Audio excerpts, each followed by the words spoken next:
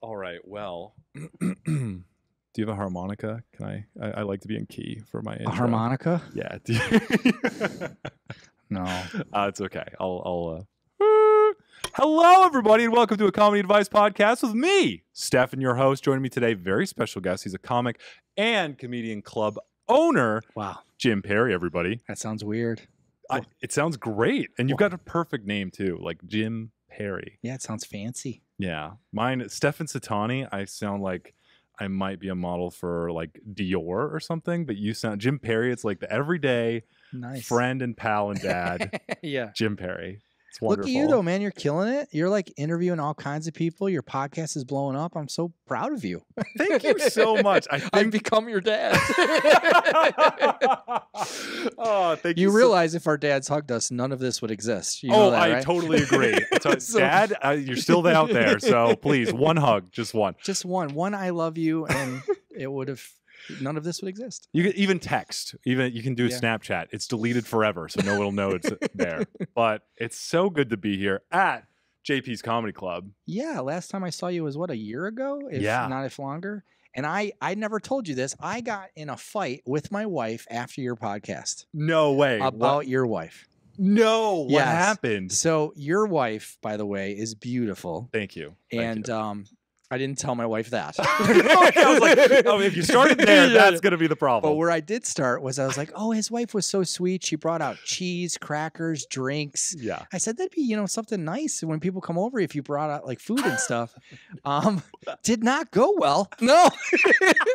I slept on the couch that night. Oh, and no. It wasn't even the couch in the house. It was the couch in the courtyard. No. Did you wake up to a plate of cheese and crackers? No, I woke up to something else, and it was not a plate of cheese and crackers. It was a melty type substance. No, that's gross. Yeah. God. That's a shitty joke. I apologize. All right. No, that's beautiful. And I'm so sorry that my wife and I caused you some. It's all your fault, of course, time. not my common sense of not saying such things. So it's okay. I get that all the time whenever we're watching movies. And she'll see, I don't know, because we also get to watch what she wants to watch. So then we'll see a Channing Tatum film, and she'll be like, do you see what he did for her? Yeah. And I'm like, yes, that's fair. But then I can't go to a porn and be like, do you see what she did for him? Yes, don't do that. And Channing Tatum, his film, I got tricked into watching. You know that movie Magic Mike? I know 1 and 2. Yeah, yes. Not about a magician, just so you know. And she tricked me into watching that. But how long have you been married? I've been married since 2013. So you should still be happy. That's not that long. I'm happy as a clam. I've been married 26 years. It's like a hostage negotiation at this point. Yeah. So pray for me. I was going to say, I think I just had my first reconciliation when you got married. So okay. Well, that's good. That's maybe. good. That's crazy though. 22 years, and you guys are still going strong. I see her supporting you. I tease. She's a very, very good woman and great mother, good friend. And I tease, and she allows me to tease. She allows me to exaggerate things on stage that are not always to the positive for her or me. And she gets it's a joke, and that is important. So. I actually do feel like that's very important. And I feel a lot of successful comedians, you included, you talk about your life because you make it personable and you make it about a unique story, essentially. Right. And so a lot of comedians, they talk about what's going on and the people that are in their lives, which sometimes is at their expense. I feel like there's a balance of self-deprecation plus making fun of the others, which I think you do. And I think it's also important to those people that their family members or the people that they poke fun at are supportive of that. It helps us not get canceled too. So if I talk about myself, my kids, my wife, that's my only people I have to answer to. So it's a lot easier. Yeah. And with the club, like my wife works here, my kids work here. I mean, it's really becoming like the little family-owned business, and I think people like that. It's kind of cool. That is adorable. Yeah, I saw your son in the bathroom as I was. He gave. No, give you a what? Whoa. I should finish that sentence. Yeah, you really should. He gave me a tip, or I gave him a tip. Okay, this is not not sounding better. This is not sounding better. Yeah. Oh, there's the colognes and We're stuff. Irish. It couldn't have been much of a tip. So, no, my son runs the sound and helps me at the counter. counter, and then the wife sits everybody, and it's cool. It's been really neat. And we're happy we did it. At first, it's a little bit of a midlife crisis that's gone a little bit exaggerated, but that's okay. That's okay. So it's been fun. That's fair. And you know what? I think that's absolutely adorable that the whole family helps out. And I want to talk about the club and why you decided to get a club in just a second. Yeah. But get a club. It's almost like get a car.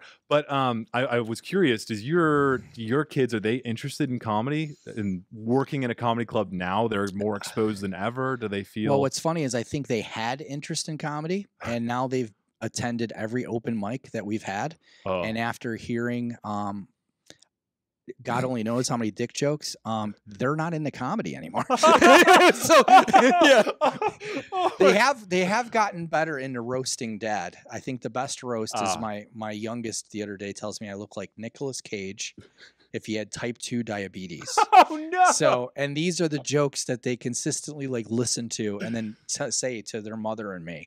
So no, but they do have an interest, I think, in the business side of it, and have learned like how the structure of business works, what happens behind the curtain. But I can't foresee any of them coming on stage and telling jokes. That's just not who they are. I see. I see. And a lot of times when they're here and we're all doing our thing, and my son, he plays the one song before comedian and then the one song after. Nice. And I peek in there and he's on his phone. So he does not care what we're saying about anything. So oh man, God, I can't imagine just being. How old is he? My youngest is 16 and then my oldest is 18. And then my youngest will be 17 in a couple weeks. Oh, so, wow. Yeah. Wow. Awesome. So they're 17, almost getting ready for college. Yeah. My one is graduating this year. And then my other one, thinking about it, he's be a senior in high school. They're only 15 months apart, almost Irish twins. So. Oh, man. Yeah. That's crazy. And I also wanted to talk about opening the club, too, because last time we had talked on the podcast, we talked about you getting into comedy and you hadn't gotten JP's Comedy Club yet. No. Then, as time transpires, there was a pandemic, and then in the midst of the pandemic, you opened a comedy club. Yeah. What were your thoughts around it? Did you see it was an opportunity? Yeah, I totally looked at it as an opportunity. I'm surprised at how many people thought it was crazy. Mm-hmm. So my wife and I were involved in investing in real estate. And when 2008 happened, as everyone knows, it was a terrible time for real estate. People were losing their houses and all that stuff. I looked at that as opportunity to invest in homes. So we bought a ton of houses. I think we bought 5-6 houses, rented them out, and then flipped them, 5 or so years later, and did really well. Man, nice. But my point is that was an opportunity when I've always believed that if everyone's running from something, you run towards it. Yeah. And that's how I felt about the pandemic and like rental rates and agreements within a lease and stuff like that. And I was like, you know what? If we're going to do this, this is the time to do it. And there was a couple clubs that closed, and I'm like, well, there's an opportunity to get people that are looking for work to come to us and perform with us and looking for an outlet of some kind because they don't have a connection yet. Right. And then ironically, it took a while to get a liquor license. Because of that, for a little bit when we opened, we're the only club open because I didn't have a liquor license. I was not considered a bar yet. So because of that, we were allowed to be open. Because of the way they did the laws here in Arizona. Okay. They closed all the bars, and I'm like, well, I'm not a bar yet. Huh. And they're like, well, yeah, technically you can be open. I'm like, okay, we're open. And we were limited capacity. Right. But for a short period, we were the only ones. So it was a good way to get eyes on the club early on. Wow. So I didn't look at it as a terrible thing. I mean, it was maybe more difficult to make a profit quicker. Right. But I actually think it happened for a reason for us, and I think it was worth it at the end. So, yeah, and we're doing good now. We have our liquor license, and it's making more sense. That's fantastic, and I think that there's a huge impact on what you said. I hope for the listeners and the watchers. That sounds creepy. The viewers, I think that's a better term. But to what you said of you run towards things when people run away from it. And I think that is so true. And pointing back to the real estate investments back in 2008 when everything was crashing. Yeah, we've all heard, what is it? Buy low, sell high. Right. But most people don't do that. Right. If you actually do it, then a lot of times it'll work out for you. It could have went bad, but it didn't. So sometimes the most simple advice is the hardest to take. Exactly. Yeah. So it worked out for us. And I think I think there's a little luck in that too. So yeah, that's fair. That's fair. And I think it's something so important where the panic sets in if we're listening to, I don't know what tangent I'm going off on here, but if you listen to just the media and you become afraid of what's happening around you and you don't start to dig and see what's actually happening. And sometimes maybe it is what the media is portraying. Sometimes it may not be. It might be deeper. And so understanding what's going on with a level head and then just being able to make decisions and actions that can be good in the long term are really important. Yeah. And I really wanted to open up a comedy club. I really had a lot of reasons I wanted to do that. So that's amazing. And how has it been going now? I know you've been a comedian for what, 3 years at least? Yeah, just about that. Yeah. And now you're a comedy club owner. What has it been like being on the other side, dealing with comedians? Dealing might be a harsh word, but working with comedians. Most comedians is who listen to your podcast. So I'm trying to be as politically correct with this answer. No, I think, being a comedian and being a business owner is two very different things. And I think the comedians that understand a little bit of where the business owner is coming from are more successful. Because they understand that I have financial burdens to make sure things will work instead of just always giving stage time. Right. And the comics that realize that get it. But I mean, there's so many things that I see now behind the curtain that I never understood as a comedian. Like so we get, and I am not exaggerating, I get 20 to 50 messages a week on guys wanting to get on stage, sending videos and messages. And just, I think it's important for comics to understand that bookers, and I would be considered a booker right now because I haven't delegated that, to understand that there has to be some patience involved, because I book guys maybe 1 or 2 days a week, and then I'm worried about other stuff. Like when I'm doing shows on the weekend, that's not a great time to be asking me a ton of stuff and not have patience, because I'm in the middle of trying to get through shows. Right. So when all the shows are over and the club may be closed, that's probably when that booker or whoever is doing their administrative duties. And that would be a good time to reach out. And I never really thought of that as a comic, but it's little. And then looking at that now, it's like common sense. Yeah, this is not when you want to bug them. And then videos, when you send a video to a place, make sure it has sound, and you'd be really surprised. Oh my God. Or not to be one where, you were horribly heckled or you were cut off because you were bombing. Like, I am amazed at the videos that I get. And then I get guys that are very professional in the way they interact and stuff. Right. Other things for comics to consider is, like, I get a lot of comics that'll say, "Hey, Lana, I'm going to bring 20 people to your club and I'm going to get you on the map." And I'm a new business owner. So someone's saying they're going to bring 20 people and they're somewhat funny. I'm like, I'm encouraged by that because I'm trying to pay the bills here. Right. And then they come and nobody shows up. I've hired extra staff and they're like, "Oh yeah, something came up." So being truthful, having integrity, and understanding both sides of that coin is going to be, like, and I think a lot of bookers and owners would say this, I would rather deal with a guy that is somewhat funny and professional than a guy that's super funny and has no professionalism in him at all. Yeah. I rather deal with that person all the time. And the reason that I also opened the place was because when I was a comic, and I still feel I'm a comic, I felt like my experience as a comedian is the scene was only catering to 5% of the comedians that were out there, and 95% of them didn't have a port of entry into the scene or at a club on a weekend show. They could do a bar show, or they could be at a bigger club on an off night. Right. And I wanted to be the club that helped guys get on a weekend show.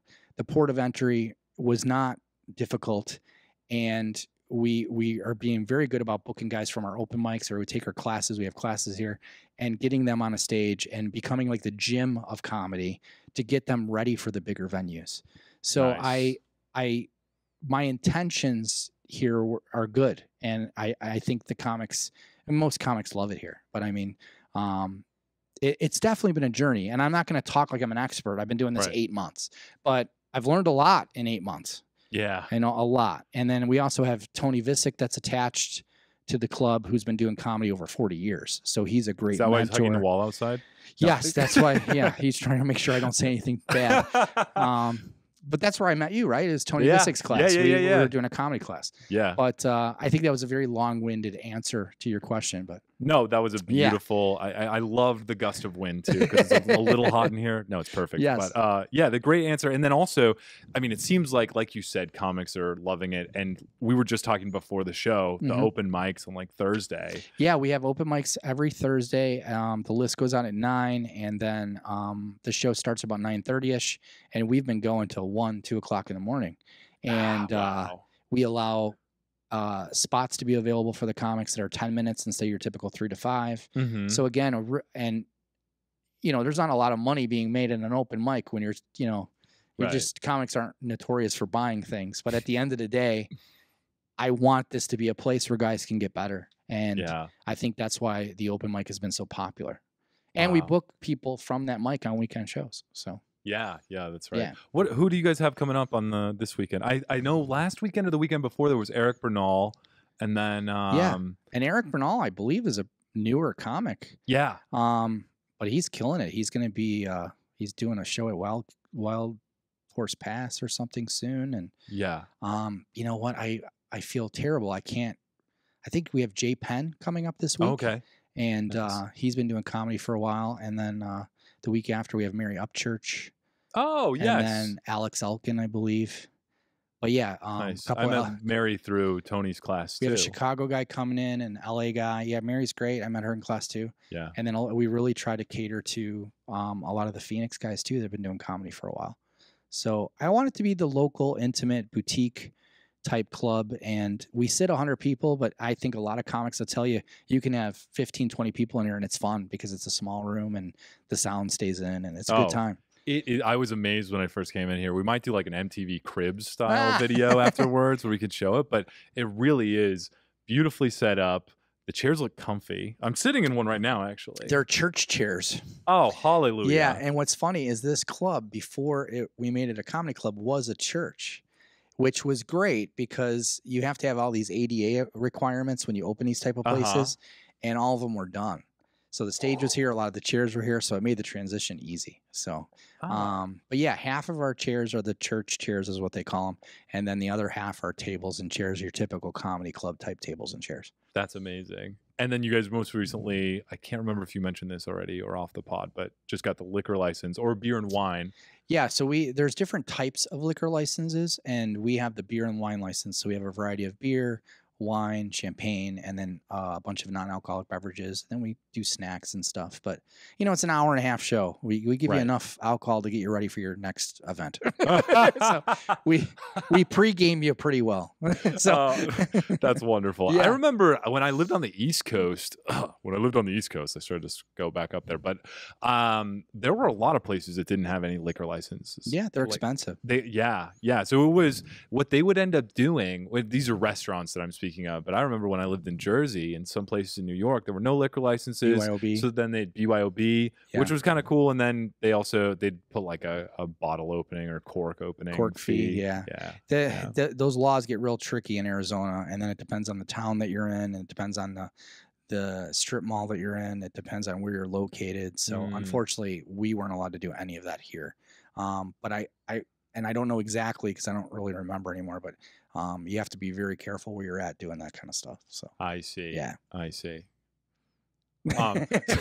I winked for the video viewers, but no, I was just going to say too, I mean, this is absolutely amazing. This is also not even the thing that you're doing to feed your family. This is a passion project. Yeah, this isn't going to feed anybody. And I mean, along with the comedy too, it seems like, and I think we had talked about this on the last episode that you were on, but it was a second or third midlife crisis that got you into comedy. You've already got a job, quite a few, running smoothly and everything. And so I was going to ask, coming into it from that approach, where usually, from what I've seen at least, is somebody, they might not have a proper 9-to-5 or something that's really sustaining them, and they just dive into comedy and hope it works. Oof, yeah. You've kind of made... It's kind of the reverse, yeah. Yeah, and I was going to ask, if Would you have tried to do it the other way? No. Fair enough. Not even like an explanation needed. Like, no way, no way. You know, and keep in mind, my story is so different. Right. You know, I got married when I was 19 years old. So I felt as a guy like I have to provide for my family right away. I've had those stresses. Yeah. And then my work history, you know, after high school, if you will, because I was engaged in high school. I was in the military, and then I was. May I ask? Yes. How did you propose to your wife? We are from Chicago, and I proposed on Lake Michigan. In a deep dish pizza. Yes, that would have been much better for me. A little more cheesy, but I'd probably be back on that couch if I did that. A little more cheesy. I just caught that. Sorry. Nice. I'm sorry. Wow, if those jokes land here, I got a lot of stuff to say. Yes, this is on brand. No, we went on some like boat that you go on there, and they act like it's the new year, and they do a countdown, and we had dinner, and then I proposed outside. Yeah, and the skylines in the background. And that's very sweet. Very sweet. And yeah, so she got mad it was gold plated, but I had to do what I had to do. So. Oh, that's so nice. Especially, dude, thinking about when I was in high school, if I was to propose to a girl, I don't know what I'd do. Probably just shove it in her locker and then shove it in her locker. Yeah, that sounds like a bad euphemism for something else. What you do at prom? Is that foreplay talk in your house? I don't know. Oh man, I never could get the combination right, so I was never in the locker. Yeah. But anyway, back to you. So this is how pent up married people talk. Just so you know. Sexually frustrated married men are talking right now, which is the name of our next podcast that Jim and I are doing. It's a channel on Pornhub. So anyway, but you had gotten started, or you had gotten married at 19, so that urge to be able to provide for your wife and everything. So I mean, we're a typical like high school sweetheart story, and then I went into the military. I was in the Navy for 2 years active, 6-year reserve. After the military, I became a police officer. I did that for about 10 years. I got hurt, and then we moved here to Arizona from Chicago. And then why did you guys end up making the move to Arizona? Weather. I have 2 cousins that live here, and every time I visited them, I'm like, why the hell do I live in Chicago? And Chicago's a great city, but it's the cold that hurts, and even the summers with the humidity. No regrets. I mean, raising our kids here and stuff, it's been great. For how horrible the weather is in Chicago, I would expect a less pleasant accent, because the way that you talk just makes me, it tickles me inside. You feel I have an accent still? A little bit. Really? A little bit. Maybe it's not the accent, but it's like the intonation on the words. Yeah. But I'm it's drinking wonderful. a pop, and I just talked to my ma. Yeah, the ma and pop. Yeah, that's how what's funny is when I public speak, I think it comes out more than and my wife's is really strong. Oh, okay. But the story of actually moving here, the day that it happened is a bit funny to me. I was literally shaving ice. Like in Chicago in the winter, you start your car and you wait a half hour. I remember that in Jersey. Yeah, it was horrible. And I was stationed in Jersey in the service. That's a whole nother place. But I'm scraping it's funny. You join the Navy, they tell you, join the Navy, see the world. I joined the Navy to see the world. They sent me to fucking New Jersey. That was... And it deserves that fuck. Fucking New Jersey. But anyway, I'm scraping ice off my car, and my hand slips, and I cut my knuckles open. Oh. And my wife is outside the car about to get in, and I said, "That's it. We're moving to Arizona." And she's like, it was a one time only that my wife was not going to argue back. She saw me, I'm bleeding. She's like, okay. And we did. And then once we got here, I had gotten hurt on the police department, so we moved here. Right. And then I opened up a home security company, and that really has been doing great. I've been doing that now for 10 years, and that pays the bills. Amazing. That's really cool. And then I got into comedy as like a hobby, and it got out of control. So.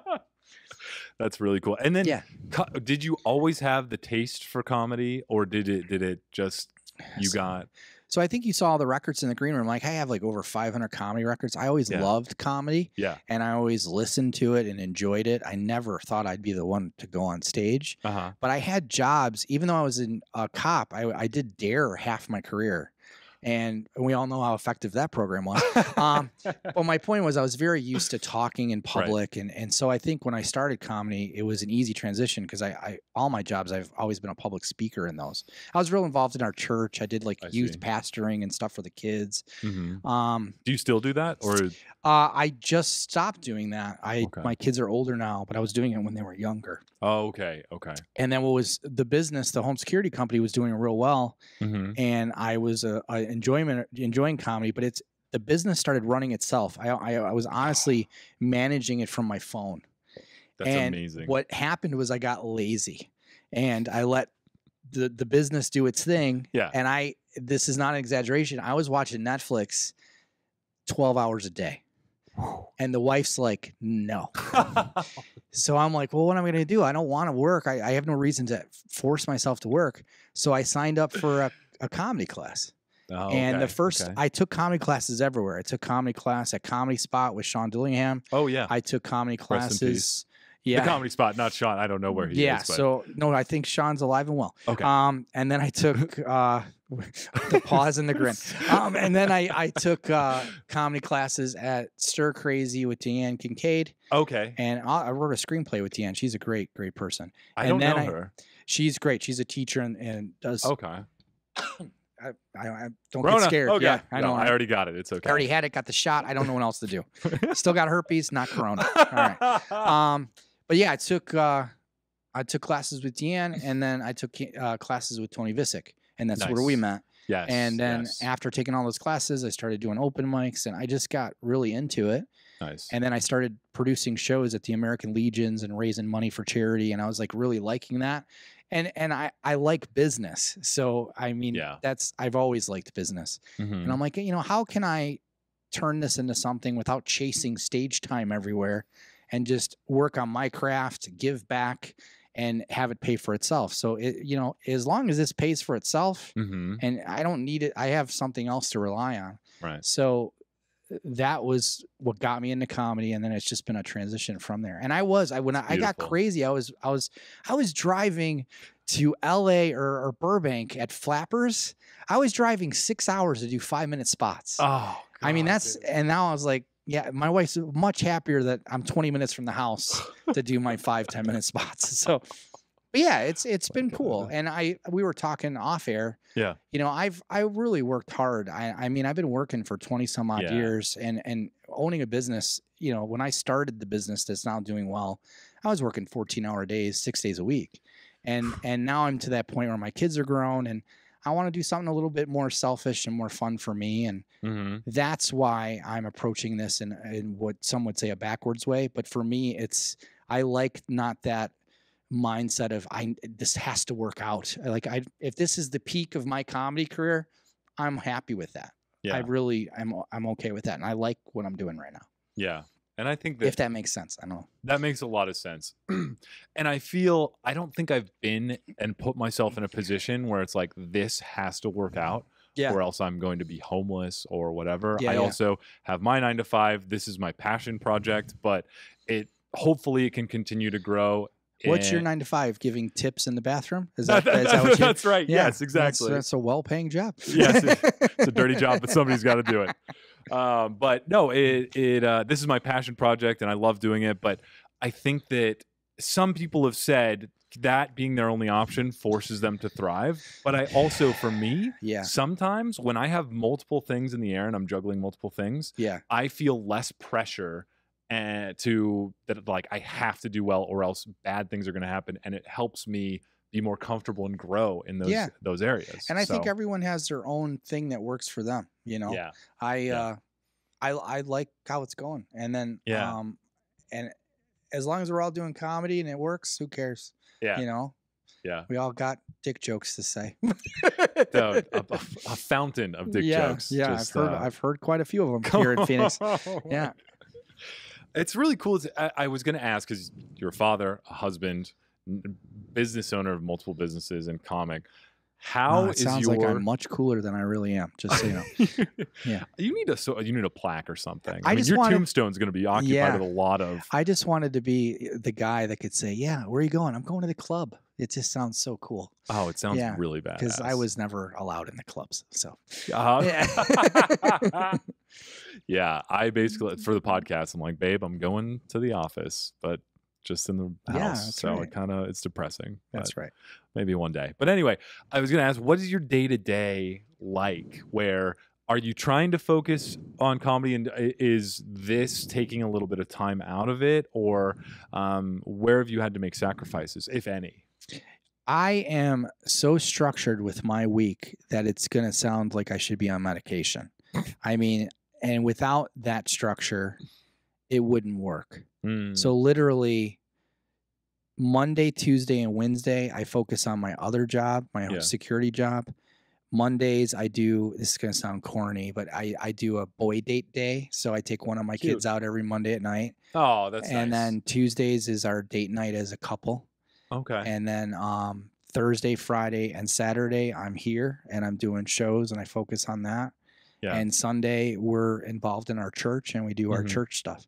So I really try to stick to that schedule. And then we also, as a couple, go on a vacation like every other month, even if it's just a 1 or 2 day thing. As a family, we'll go on like a 2-week vacation once or twice a year.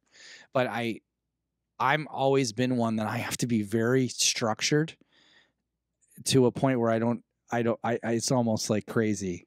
Yeah. And even my days, like, this is when I'm going to write jokes and this is when I'm going to work out, and the workout thing's not going well. So I don't know if that answered, but I'm very, very structured in the way I approach life.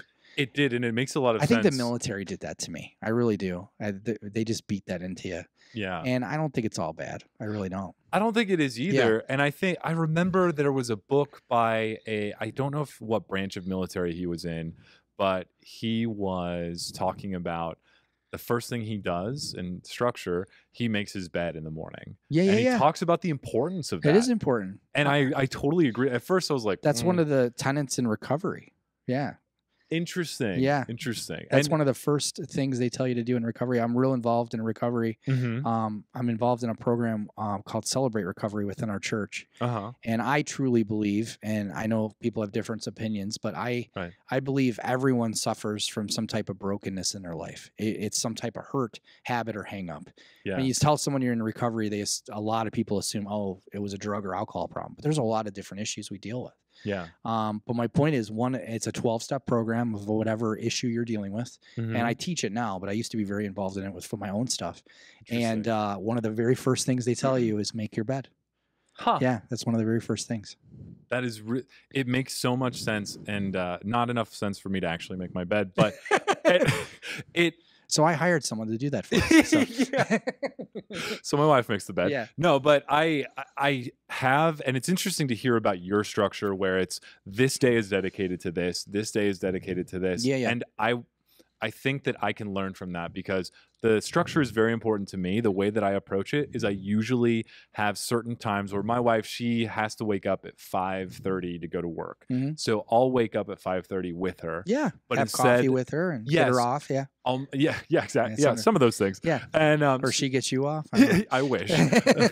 And so we end up, I'll make breakfast, and then I'll work out, and then I will write, and then I will do some podcast editing, some outreach, and I have this structure set up, and it gives me so much security, especially now with the pandemic, which hopefully is starting to free up. But especially then, it was like, this is one thing that I have some sort of control over.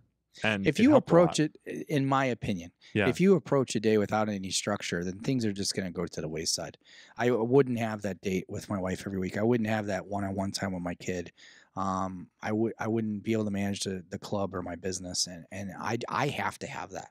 Yeah. And there's times, there's times that days go awry, life happens. But I think if you generally have that structure, it makes life more approachable. I don't like surprises. I never have been that guy. Me too. Yeah. I want to know what's happening. You know? And that's probably just some kind of control problem that I haven't looked into enough. But yeah, I think that's real important for people that are just getting married to kind of understand that, or even it's a comedy advice. Right. podcast, people that'll structure the day and, this is the time that I'm going to write 10 jokes or whatever that looks like. This is the time I'm going to practice those jokes. And those comedians or this is when I'm going to choose to take a class or listen to a podcast or study my craft. Yeah. People that approach that in a structured way, I notice as a club owner who those people are. You can tell, and they're better comics. They just are. So I don't shoot the messenger, but I really believe it's true. Yeah, I totally agree with that. And that is really cool to learn. And I'm going to try to do the day by day approach too, because sometimes if I try and squeeze, I'm like, okay, podcast stuff, workout and whatever else I'm doing. That's it. That's really sad. But sometimes I'll focus on one more than the other. Maybe I'll do 4 episodes of the podcast, so I got to really edit, but then I don't have any time for writing, where if I dedicated a day to writing, I might be able to get more done. So I'll experiment it and report back to you on the next episode. Yeah, it's really important what you eat and drink. Like, like soda's really bad for you. This podcast brought to you by Is Pepsi Okay? But Jim, this was an absolute blast so far. We're not ending yet. I know I made it seem like that, but we're going to get into the comedy advice portion where we're going to answer some questions. Oh, this is when I crash and burn. Okay. No, you did great last time. And you know what? I still get emails from Google My Business from the Grand Canyon about new reviews about people losing their pants. Do you remember that? Oh, at the Grand Canyon? Yeah. That's funny. Yeah.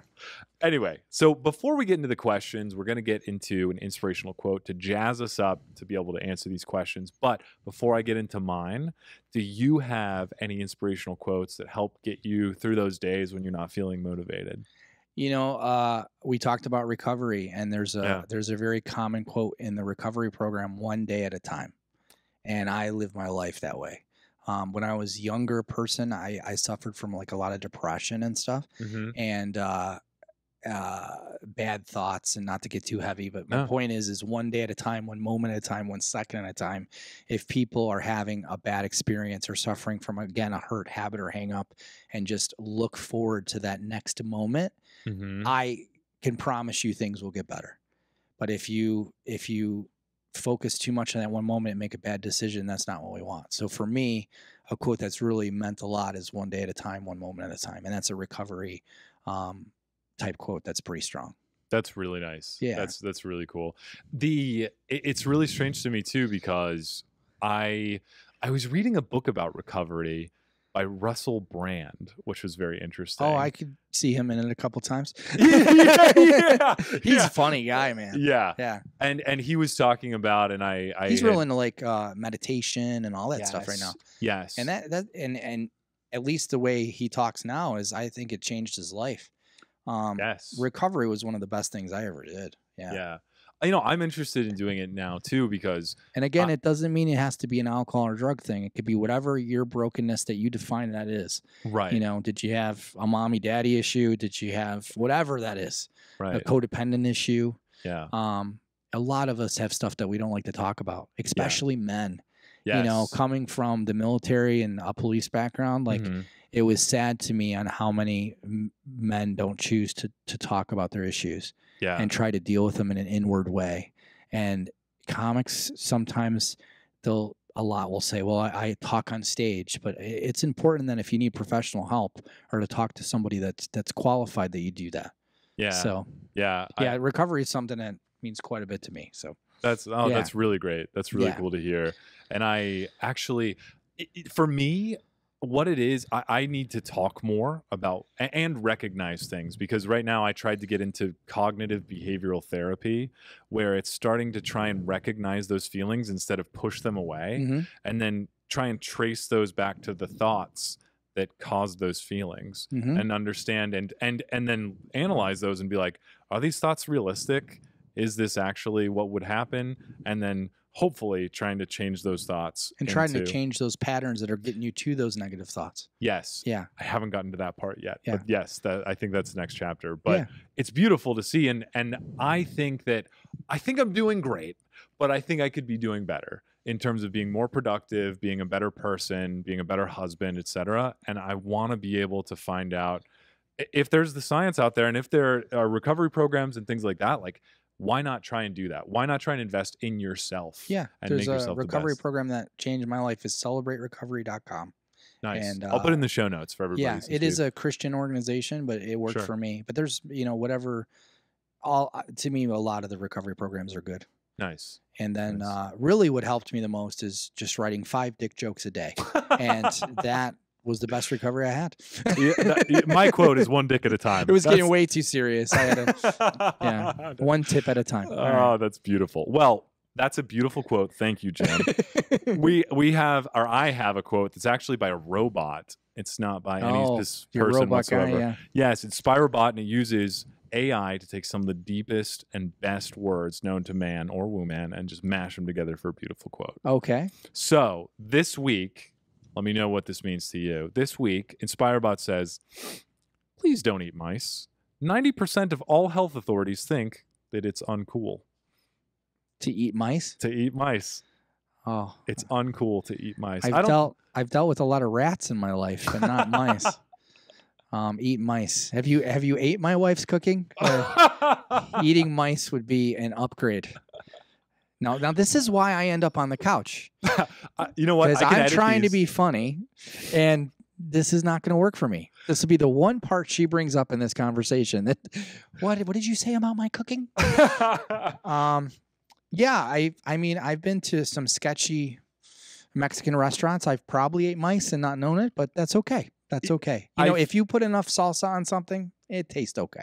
Delicious. Yes, a mice-arito. Delicious. Yes. All right. Well, I feel like I'm hung like a mouse, a field mouse in a blizzard. But yeah, other than that, that's okay. Well, I feel inspired from that. Thank you, Jim. Yes, that's beautiful. We're ready to get into the questions. This first one is from the Reddit advice column. Dustin found it. He says, how can I become better at socializing and networking at parties? I, 20-year-old male, have basically 0 friends. I have some guys that I go to party with sometimes, but I don't consider them good friends. Every party I'm at, though, I get drunk, and when I try to talk to someone, they just ignore me. I usually end up sitting on a chair or in the corner, not saying anything, and just watching. It's probably best that he's doing that if he's drunk, is my advice. My advice to him would be maybe not get drunk. Maybe he's 20. 20. So we're already committing a crime. Yes. Where's the Pepsi? Yes. Pepsi is okay in this scenario. Yeah, I would suggest being himself and not feeling that he has to mask who he is by drinking and just having the courage of starting the conversation. I agree. Yeah. Yeah. And you know what? Maybe. And he'll be in recovery by the time he turns 21. Oh, beautiful. Beautiful. I love this. And yeah, you know what's funny is this is going to sound obnoxious, but it's true. I never had trouble dating girls when I was younger. And I think it was a lot because I just had the guts to go up to them. And my wife, I'm biased. She's very attractive. She's a nice girl. She's a good girl. And she'll tell you to this day, I got her because I was the only guy willing to say hello to her. So it's like, you got to have the courage to talk to him. You really do. I tell my boys that all the time, and they're scared of their own shadow at times. So. But yeah, he's, don't mask it with the alcohol and just buck up and say hello. And I like that. Yeah, simple. Stay away from the sauce. And you know what? Maybe sauce, maybe give your friends or give them the sauce. Make them a little drunk so then you'll appeal. Yeah, do cocaine instead. It makes you a lot easier of a conversationalist. Icebreakers just done immediately. Yeah. Perfect. Oh man. Don't drink. Try meth. Yeah. That's the Apache Junction parties that we have out here. Yeah. Cottonwood too. That's where I grew up. And I was just in Cottonwood. I loved Cottonwood. Cottonwood's amazing. It really. Well, at least the one strip I saw was a lot of fun. We did the train ride out there, and we had a blast. Oh, no, in Clarkdale was it? I don't know. We were in Cottonwood. And then you passed through Old Town to do the train ride, and this has now become a tourist talk. And then we did the one strip where everything's at. Yeah. And my wife and I, we have this thing. This is a good date idea. All right. I've never been told this is a bad idea. So on dates, again, I sound so cheesy. It sounds like, the white picket fence around the house stories. But we have a drink at one restaurant, an appetizer at another restaurant, dinner at another restaurant, another a dessert, and then another drink. And we end up going to 5-6 places on one date. And we have a blast when we do that. My point of the story being we did that in Cottonwood for 2 days and, of course, saw everything Cottonwood had to offer. Oh, yes. Yeah. So I thought you doubled back to the other one for the I think last we had to visit a couple of twice. But my point was that's a fun way to date the wife. So just think about that. That is a really good tip. And it's also if you have ADHD, it works. So, yeah. Yeah. You can say whatever you want to the waiter and then you just move on after then you just move on. Oh, that's perfect. That's really cool. I was going to say, what was I going to say about Codman? Oh, meth. Yes. Plenty of meth. Did not know that. So I'll have to go outside of the main strip next time. Yeah, I'll let you know the name of the guy. And it's beautiful. All right. Moving on to the next segment. This one is a new one, Jim. It's called Positive Spin. And so what happens, we were talking a little bit about this, but something bad happens and you immediately start to think of the negative. And so what I've done is I've prepared a scenario where it's going to be something bad, but we're going to have to try and think of the positive so we can help train our minds to think of how to resolve. So the glass is half full. Exactly. Okay. Maybe I should just call it that so I don't have to explain it so much. Wow. Jaw is tired from all that talking. So, Jim, in this scenario, your wife, your sweet wife, she gets bit by a radioactive porcupine, and then she gets superpowers. Amazing. However, the superpowers are she can read your mind. So she can read your thoughts. Oh, that's not good. Are there any positives that you can think of? That she has now superpowers and can read my mind. Well, my wife is a porcupine because when I hug her, I sometimes get stuck. And she's called me a prick quite a few times. What is the positives of her reading my mind? I think that she'll notice that there's not a lot on my mind. And all the things that she thinks I'm thinking, I'm actually thinking of nothing. There's nothing going on up there. Still blank canvas. I think she would be pleasantly surprised that I am more simple than she might sometimes think I am. You know, I think my wife would think the same exact thing. Yeah, we do that in the car all the time. We're on a road trip, and I guess I have an expression, and she'll say, "What are you thinking?" And it's very serious in her questioning, and I'm like, "Nothing." And she's like, "You're thinking of something." I'm like, "No, nothing." You know what? I think I have the same face. And she has like spaghetti brain. Like she thinks of everything all the time, every time. So it's weird. Yes. Yeah. My wife is very similar in that regard. She's always, oh, do you know this? We have to do this today. What are you thinking about? And I'll just be staring there and I'm like, I wonder if Donkey Kong was the first choice in the game. It's very blue and pink thinking. It's very different. Yeah. Yes. And I haven't, we went to some seminar, marriage seminar. We've been, seasons of marriage and you go through these self-help things. And it was like men have an empty drawer. So we're in the empty drawer and then the women are in the junk drawer. And I don't know. I know they said it a lot more poetically than I'm trying to explain it. But I love how all these seminars, because we've been to those too. And it's like, you guys just have to realize the guy is just so dumb. Yeah, we're just dumb. Stupid. After a while, you're just like, okay. All right. So I think you nailed it, though. Some good positives on that one. So we'll move on to the last question. This one is from Ted. It says, what are your tried and true methods to get rid of bad dreams? That's it. So I guess let's start off. Have you had any bad dreams, Jim? I do. I dream a lot. They're not necessarily all bad, but I've had bad dreams.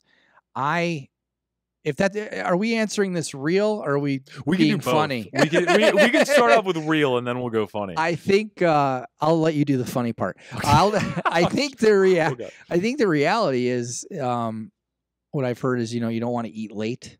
Yes. And that's all I got. Yeah, you're not supposed to have like sugar past 6 o'clock. For me, it's ice cream. Anything. Ice cream. Are you real into this like fasting craze that's going on? I haven't done fasting. I think there's a lot of truth to it. Like you're supposed to eat in there's all these theories now that you're supposed to eat in like an 8-hour window. And if you can, a 4-hour window. And some people once a day.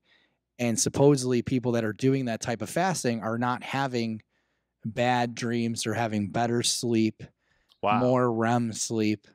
So my advice to him would be look into intermittent fasting. Okay. Yeah. All right. That was a fast answer, That's too. the best I got. Oh, that was great. It's interesting, too, because I'm thinking, I guess, the way that we evolved. Or take shrooms, and if they're going to be bad, make them fucking really bad.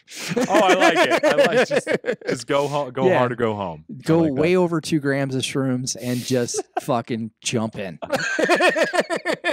Mix some meth. You know, if you do meth, you'll never go to sleep. Yeah, so take you a trip to Cottonwood and go have meth. Talk to Phil. Yeah, and, he's off the 89A. And, Phil. Yeah, I might have met Phil. He's also a waiter at Nick's. Yeah. So. And now we went to Nick's. We absolutely went to Nick's. I paid way too much for a 4-ounce fillet. Oh, yeah. It was. That's Nick's. I saw the price. I get the steak. I did not look at the ounce ratio, and I was like, no, this can't be $50. This is 4 ounces of meat. Oh, yes. Which is 2 ounces more than I give my wife every night, but that's a different story. It's a lowercase T-bone in the life. Yeah. But, if you actually flip over your plate, there's some meth taped on the back. So that's where the extra price came in. I see. But anyway, by the way, the owner of Nick's, I think he owns several different restaurants. He does. He's the hotel we were in. I think it was called the Tavern. Does that make sense? Yeah. And they're connected to all those restaurants in some way. Yes. Did you go to Jerome? We did go to Jerome. Okay. We did Cottonwood for 2 days, and we went to Jerome half a day. Okay. And walked around, and we watched. Jerome is an interesting town. I never had been there. Yeah. And we went in this one place, I can't remember what it was, and we watched a 25-minute video about the history of Jerome. Yes. It was $5. You pay the $5 before you know where they're going to even take you, by the way. And then we watched this video, and this video, we're doing this podcast in 2021. This video was cut and edited in 1982. And I was like, really, in that much time, you couldn't like edit this like once or update it in any way? And that town was like a mining town. Yes. And then it's haunted, and then they had a bunch of prostitute houses out there supposedly. And there's it was very interesting. Very interesting. I used to work at the Grand Hotel in the restaurant called The Asylum. So which is supposedly haunted and all that? Yes. Everybody I worked with had a ghost story, and they would tell me about how sometimes the silverware would float or something. They were also incredibly high. Yeah. So I think that may have had something to do drugs. with it. Yeah, maybe. So I never saw anything. I also wasn't on drugs or high. So we went to the haunted hamburger or something like that. Yes. That's right. And we went to some candy store. I don't know. We had fun. A very hilly town. Very much. I thought it was.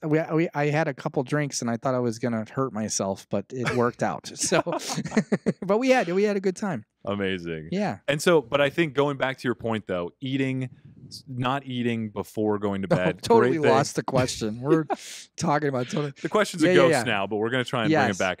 I think don't eat after 6. That would be my official answer. And I was gonna say, don't eat on social media. Don't be on your phone until a certain time. What I usually do is when I go to bed, I will leave my phone outside of the room. It does not get to go. It goes on the couch. That's a good habit.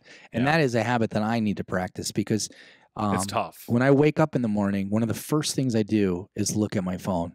And I read somewhere, don't quote me, but it's really bad for your brain. It's really bad for your eyes. Yeah. Like you're supposed to wake up and like go outside, I think I'm going to sound like a dad. I think that we're supposed to be more connected to nature than we are to what we're really connected to now with social media, being indoors all the time, electronics. I really think that it's important to go on that hike and be connected in nature instead of to our phone. Yeah. On my phone, I don't know if this is a regular thing or if it's a setting I messed up on my phone, but it tells me every week how long I was on my phone for the week. And it's disheartening. It's the worst. Do you have that too? In the world. Is it a real thing? Okay. And then the notification is like, ha ha, because it's like, get off of me, but also look how long you've been on me. And it's depressing. And I'm like, this is disgusting. So, so don't look at your phone. It's horrible. Before or after. Exactly. Yes. What I like to do, I think you're right about the Stay off nature. social media as we do a podcast. Yeah, exactly. Exactly. Follow us on Instagram. But and you can follow me at the Cop Comic and copcomic.com. Okay. Links in the show notes. And yeah. But yeah, I usually like to wake up and then I go outside, and then they say be barefoot so that you're touching the earth. The electric there's electricity in the earth and all that. I think my wife and I don't know what happens when you get in your 40s. I'm 40 years old, so I don't I'll know. leave that out. That's okay. I don't know what happens, but we're getting more like hippie-ish and spiritual. And, and you know, you feel mortality. You know, things are hurting. So I'm trying to live better, sleep better. So that's great. Great. Fasting, don't look at your phone, and don't watch scary movies. Watch comedy. Watch comedy. There you go. Yeah. I like it. Yeah. So then you'll have funny dreams. Different pathways. Perfect. Yeah. I have this constant dream. This is not a joke. I've had this dream all my life, and it's so stupid. My wife has caught me doing it. And I know it sounds weird. Let me finish. I have this dream that I'm flying, and I literally kick my legs when I fly. And in my dream, and sometimes it's a bad dream, if I kick my legs slower, I start to plummet towards the earth, and she'll catch me in bed kicking her. And I've been doing that for years. Oh my God. What a beautiful grift. But I haven't crashed just yet. So. Oh my God. Yeah. Have you broken any of your wife's bones from I've kicked her before. And I remember one time I was having a massage, and a legal massage. And I had a massage and I fell asleep, and I was having that dream, and I kicked the masseuse in the face. And I need to write a joke about it. I felt awful. And oh man, she never came back after that. So, but I totally fell asleep. And she at first took it as a compliment that I was so relaxed I fell asleep. And then I remember I was starting to have that same dream that I've always been having, and I kicked the poor girl, and I felt terrible. Oh, oh wow. Yeah. So. Well. All right. That's great. I was gonna say because I was thinking about, I don't know if you have a certain chemical deficiency where, or the chemical is produced to paralyze you when you dream. So sleepwalkers, they have a deficiency in that. And I remember my brother, he would sleepwalk all the time. Yeah. And he would just walk to the trash can and piss in it, and then go back to his room. My son sleepwalks, my youngest one. And I thought he was joking at first, and he's asleep. And he'll walk in, he'll look at you like a zombie. Oh no. And then you're like, well, do I say anything? Because I don't want to freak him out. Right. And he looks fucking possessed, man. It's scary. And he's like, and then he'll just turn around and go back to bed. It's so weird. It's the creepiest thing in the world. And the worst thing I've seen him do is he'll find the dog. And we have a little 6-pound Shih Tzu. Yeah. He just picks her up and he brings her to bed. And I'm like, Nathan, you awake? And he's not awake. He's asleep.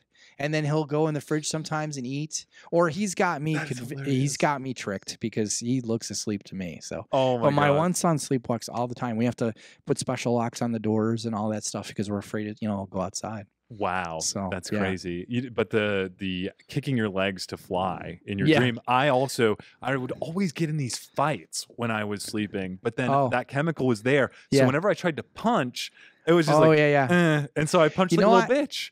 Yes, you can't punch correctly. Yeah, I used to when I was a cop, and I'm sure that there's some connection. Yeah, I had this dream that I had a guy assaulting me with a knife.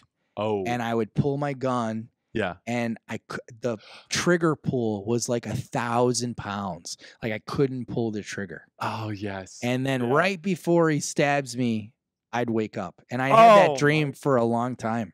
And I heard from somebody it's a pretty common dream. Yeah. It's something you're nervous about or something like that. Yeah.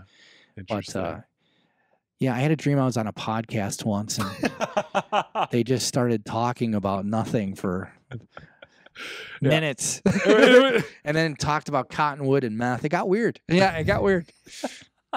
Well, you know what? I feel like it was a good dream, and we're about to wake up. Listeners, if you guys are in this dream with us, thank you so much for listening. We've reached the end of it. That was Jim, great. It was an awesome pod. Thank you for having me. Oh, thank you for joining. Yeah. And thank you for welcoming me into your castle. Yeah, my castle. This Yes, is- it's a very dark castle. Can't wait to see the dungeon. But Yeah. I wanted to ask, where can people follow you? What Sure. have you got going on? So as far as my comedic journey, if you are young, Mhm. you can follow me on Instagram at the Cop Comic. If you are old, you can follow me on Facebook at the Cop Comic.